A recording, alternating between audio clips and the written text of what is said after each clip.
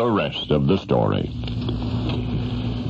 Yes, there is a seedy section of Phoenix, Arizona. It's the Deuce District, dollar-a-night flop houses and grimy saloons. One such establishment is La Mapola, a bar with a dirty red and green neon sign out front and a fist fight inside every Saturday night, and it's Saturday night, January 31, 1976.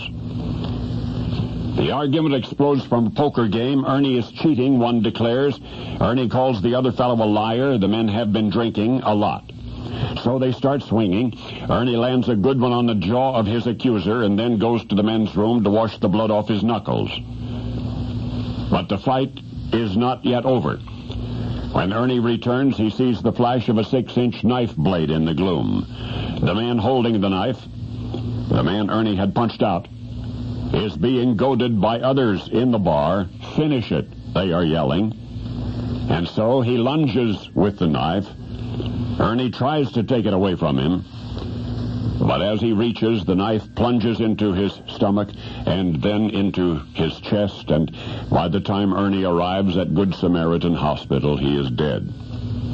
And thus 15 years ago was extinguished the life of a Phoenix appliance store delivery man who was also an ex-con, who was also suspected of dealing drugs, and whose 34 years on Earth would hardly be worth remembering were it not for the rest of the story. You see, when Ernie was 23, he raped an 18-year-old girl. He pulled her off the street into his car, took her out into the desert, and raped her. The police regarded the girl's story with suspicion until her brother-in-law, purely by chance, spotted the car that she had described on the street, and Ernie was driving the car. And the police nabbed him and questioned him, and Ernie confessed, and it was his confession that sealed his conviction. I said it was his confession that sealed his conviction. A jury of 9 men and 3 women found him guilty of kidnapping and rape, 20 to 30 years in the state pen, but he was out in 8. And by the time he was out, he was famous, because Ernie's first trial had been declared a mistrial. Stay with me now. The police officers who had questioned him about the abduction and the assault on the teenage girl, those officers had not first apprised Ernie of his constitutional rights, so the United States Supreme Court made Ernie a big shot in the slam and eventually on the streets. He'd be stopped for speeding, for example, but instead of his driver's license, Ernie would flash faded newspaper clippings about himself to the traffic officer. Well, now you know where it all ended. In a dive in the Deuce one winter night with 2 jabs of a knife. But the strange thing is, they never caught Ernie's killer. He simply fled into the night, and 15 years later, he is still at large today.